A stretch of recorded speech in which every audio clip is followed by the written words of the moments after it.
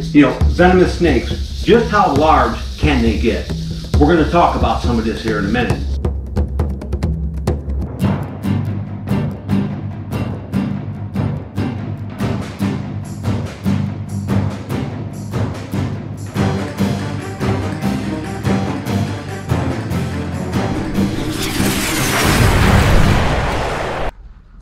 Fangs in your face. Subscribe now. Hey, before we get started, I want to send a big thank you to all of our generous supporters. Hey, Dan McCarty, thank you, bro. Austin Smith, right on, brother. Hey, Paul Breslin, thank you so much, Paul. Chris Richards, hey, ain't heard from you in a minute. Chris, how you doing, brother? Hey, James Chase, thank you so much, James. Paul Gretsch, thank you so much. From me and Diesel. And, of course, Andrew Vislowski. Thank you so much, Andrew. And thank you to everybody who supports us here at Venom Central. Hey, any of y'all want to get Venom Central merch? There is a 10% off coupon, and it's good through Monday, I believe, August 2nd. And if you use the code, the coupon code is called Back to School. So you get 10% off any of our merch. And go to venomcentral.org and check out our merch page. We got some pretty neat shirts on there. Hey guys, we have been running wild trying to find our property so we can get our facility open, but we just haven't had time to do videos. I mean, we're running at both ends, but anyways, we wanted to pump one out for you guys, and this is going to be a fun one, but we're going to have some education in it too. But we're going to talk about just how large some venomous snakes can actually get, and we're going to show you some fine examples of some large specimens. But hey, hang in there. We're going to have some fun. And I just want to apologize, everybody. We haven't even had time to get to comment sections. We really are busy, and it's hot. Man, it's hot here. Let me tell you something. It's hotter than snot here. And it's just, I mean, we have to film in the middle of the night because it's too damn hot in the snake rooms, and we're running air conditioners, and you can't hear me talking over the air conditioners running and stuff, so we got to film at night when it's cool and we can turn the air conditioners off. So hang in there, guys. We're going to have some fun, and we're going to bust out a bunch of big ones today. Okay, and this is what we call a batwing rattlesnake. Okay, now this is a hybrid, and we think that this specimen is exhibiting something called hybrid vigor. And now, size with snakes comes with age, you know, and of course, you know, how much intake, how much they're feeding, how much they're eating. But this little rascal here, now he's a big boy. He's over 6 foot. Actually, that is a snout to vent length. So with the remainder of his tail and his rattle, he's probably tipping at 7, but he's tipping the scales at 18 pounds. Now this is a big rattlesnake. I'm just going to set him down a little gently here. And let me tell you, this is a hybrid rattlesnake between an eastern diamondback, which is the largest rattlesnake in the world, and a timber rattlesnake, or the canebrake rattlesnake. Now, this big boy, he was born accidentally at a zoo, and we have this one along with his sibling, his brother. And his brother is not quite as big as this guy, but we think this one is exhibiting hybrid vigor.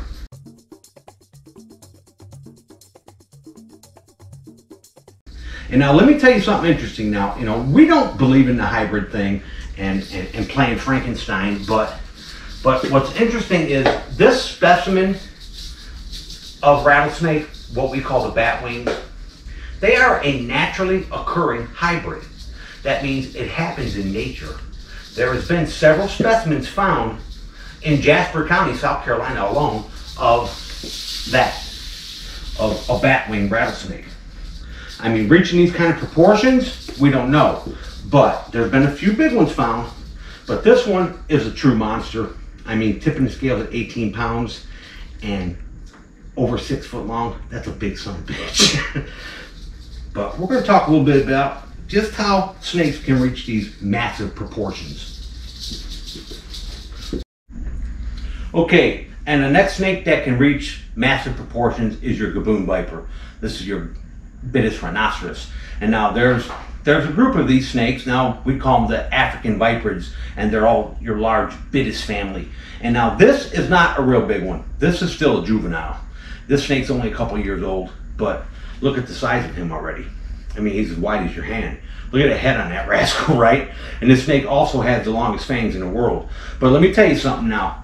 For this animal, this is not even a big one, okay? They get a lot bigger. I have had some monsters. My breeders, I mean, they're 6 foot, you know, this big around. I mean, talk about sizable and weight. This snake can get heavy bodied and long at the same time. This snake can actually get to be 6 foot. But just another large African viper, a snake that can reach massive proportions and definitely deadly. Highly cytotoxic venom. This snake can deliver a kill bite, but it's a very placid snake. As you can see, he's gentle, he's calm. I mean, he's just content to just hang out, but I'm not gonna let him dangle. I'm gonna set him down here real gently and just control him like this. But let me tell you something now. Growth in snakes, you know, the snakes actually never stop growing. I mean, they grow for the entirety of their lives. And what a lot of people don't realize is snakes that get big, it comes with age. And of course, intake, how much they're feeding, how regular they're feeding. But in captivity, snakes should not be overfed. Snakes that are overfed become obese. It's a strain on their liver, it's a strain on their kidneys, and then it becomes a health issue. So they should be fed sparingly, but the appropriate size meals. But let me tell you something. Gaboons, they are just one of them animals that gets massive. They get big, big buffy heads and big, thick, heavy bodies.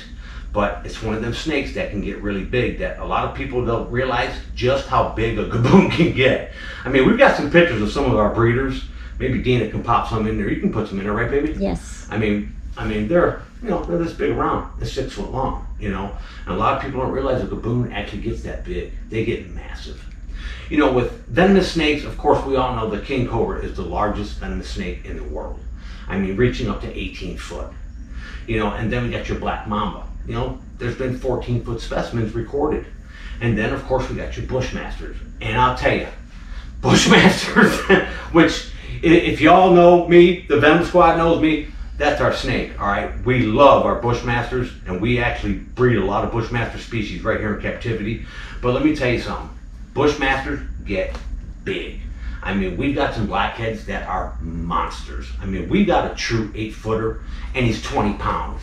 I mean, pop a picture in there, D. I mean, he's a beast, and he's not overweight.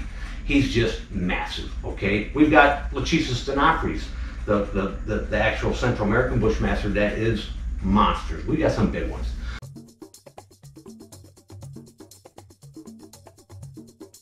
So they can reach large sizes, you know, and everybody thinks large snakes, they think right away anaconda, python, boa constrictor, you know. There are some venomous snakes that get quite sizable, but we're gonna put this little rascal back. And when I say little, this one's only about 5 foot. Well, he's maybe 4.5. I haven't even gotten a true measurement on him, but he's a good sized boy, and he'll get a lot bigger. So we're gonna put this guy back and move on to the next animal. Okay, and for our next snake, now I got my little platform here, so I'm gonna drop this little gem. Now this is your lancehead viper, or your fer de lance. Now what a lot of people don't realize is this little guy here, this is a captive-born baby that we produce here at Venom Central, and we breed these for the Venom labs. But let me tell you, this little guy here can reach massive proportions. Fer de lance actually can get, you know, 8 foot with no problem. The Bothrops asper, I mean, I've seen some big ones. We've had some big ones in the past. Let me tell you, a colleague of mine, Dean Repa, he had one that was pushing 9 foot. It was a monster. But this snake can get really big, okay? And this little baby here, this will eventually turn into this, into that, okay? Now, that is a very mature fer de lance. Now, this happens to be the Bothrops laecoris, and I'm gonna set her down real gentle.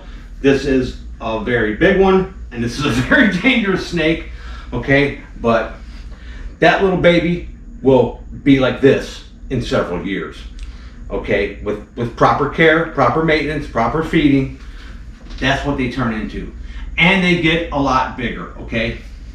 So, and this is a big one, but they can get a lot bigger than this. This one's only a 6-footer, but they reach massive proportions. And a lot of people don't realize just how big a fer-de-lance can get. But there is a fine example for you. We're going to slide her back in her exhibit. We don't monkey with this girl too much and let her go back to sleep.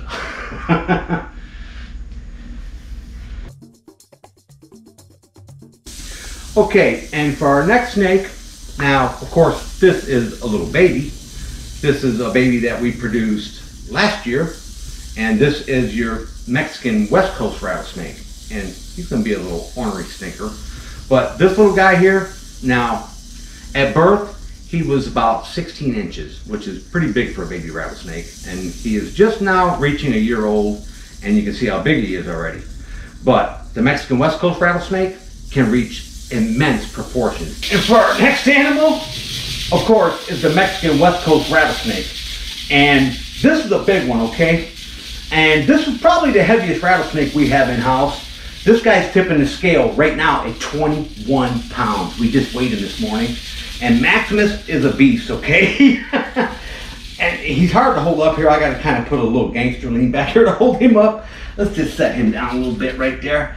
We're gonna let him kind of just gently sit on the floor for a second while I get a grip on him. He's not easy to handle, his girth alone, but you know, with the Eastern diamondback being, you know, the recorded biggest rattlesnake in the world, you know, I believe next in line is the Mexican West Coast rattlesnake, the Crotalus basiliscus.